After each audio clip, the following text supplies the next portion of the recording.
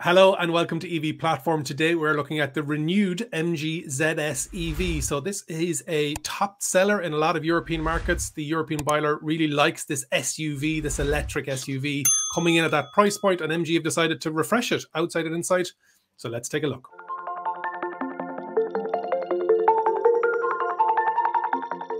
Thanks very much, Derek. So let's talk about range and battery first. Well, we've got a 70 kilowatt hour battery in the larger version, which they're going to come to market with at the start. And that's going to follow in time by the 50.3 kilowatt hour version. But what's that going to get me on the road? The smaller one is a 320 kilometer WLTP figure. But then for the larger battery, we're stretching up to 440 kilometers. So this is starting to get into a really, really impressive distance that you can cover on one single charge.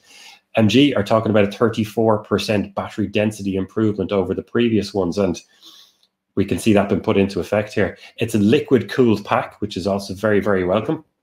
So then what's going to happen once you do run out of charge and you want to get some electrons into it? Well, on DC, we're looking at 92 kilowatts. So for me, that's quite impressive here. Yeah, there's cars out there that are going to go a lot faster, but you're talking about at least double, if not treble, the price of this one.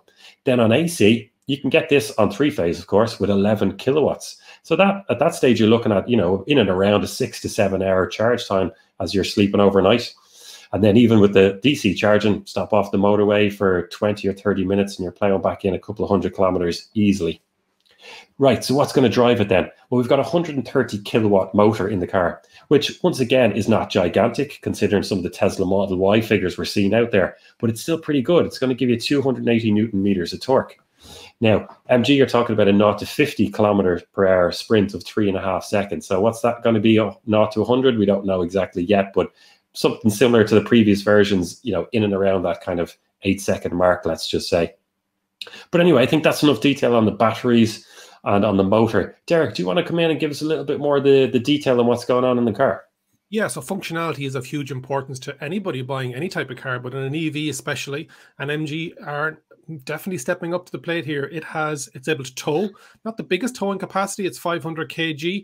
It also has the ability to have something on the roof that was controversial in the original ZS EV because it wasn't rated, but this one is rated for 75 kgs. Trunk space or boot space is decent. It's 448 liters. And then if you put the seats down, that gives you 1,166 liters. It has a 60-40 seat split as well in the rear.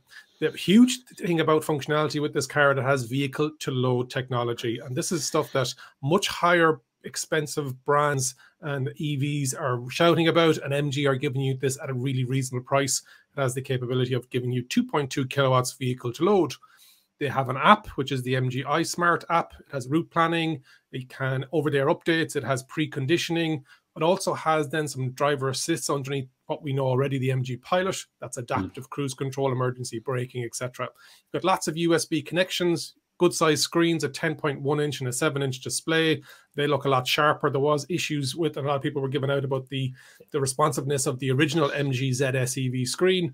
And then you've got bits and pieces like wireless charging as well. So functionality ticks a lot of boxes. Blake, what does it look like inside and outside?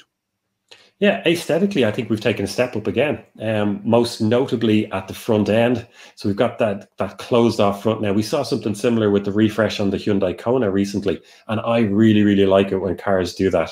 And I think MG have done it quite well here. It's not the most beautiful crossover SUV on the road. I'm not claiming that for a second, but once again, for the price, So I'm quite impressed with it. You still got that nice character line that runs down the length of the side of the car. Now, it sits on 17-inch rims. Are they undersized? Yeah, they probably are. It'd be nice to see 19s on that. But then again, that's where the MG Marvel R is going to come in, the one that we made the video on previously. Inside then, you got a little bit of carbon fiber effect on the dash. You got that nice 10-inch screen there in addition to the 7-inch screen that sits just behind the steering wheel. You've got your panoramic sunroof, an old-fashioned press the button and it comes back, electric sunroof. So they say it's 1.19 meters squared. It looks nice. That's enough for me at the moment.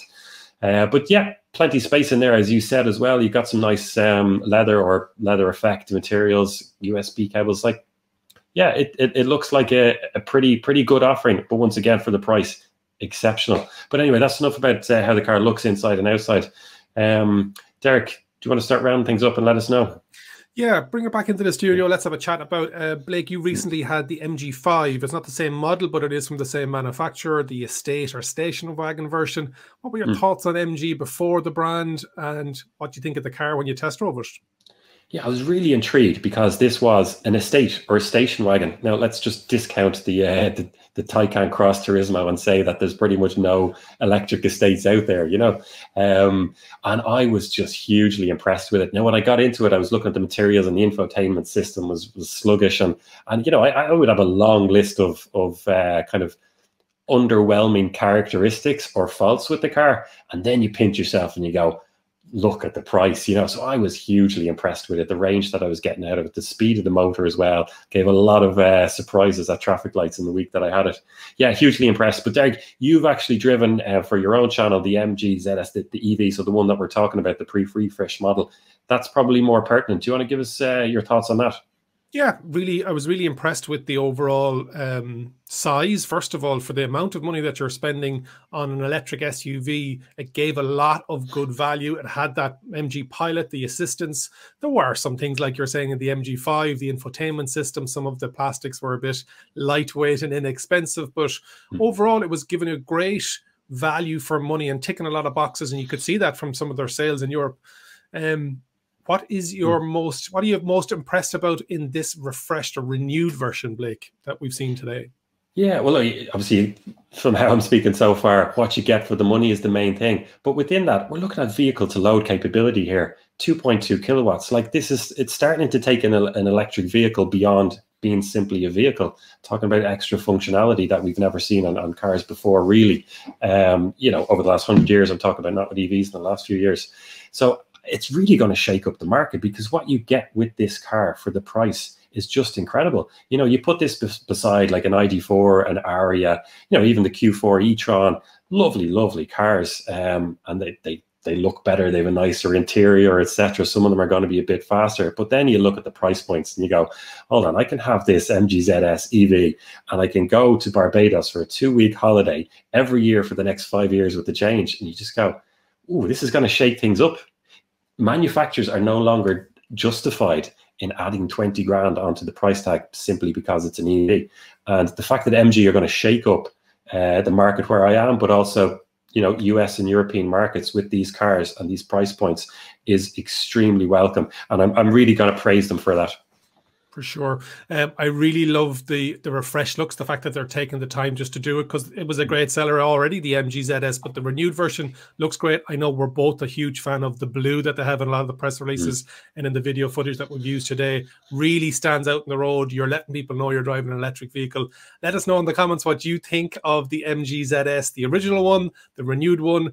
Hopefully you've enjoyed today's video. Let us know. Make sure you've subscribed to the channel, hit the like button. This has been EV Platform. Thank you very much for watching.